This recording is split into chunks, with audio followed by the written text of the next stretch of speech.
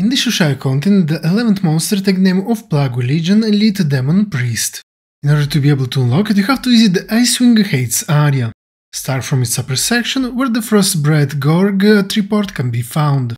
From where then, check the top left corner of the tree-port area. Once there, you will find several enemies that are fighting each other. Slightly to the top left from them, there is a solitary enemy with the elite icon on top of his head. That is exactly the enemy to defeat in order to complete the adventurous Tome objective you came for.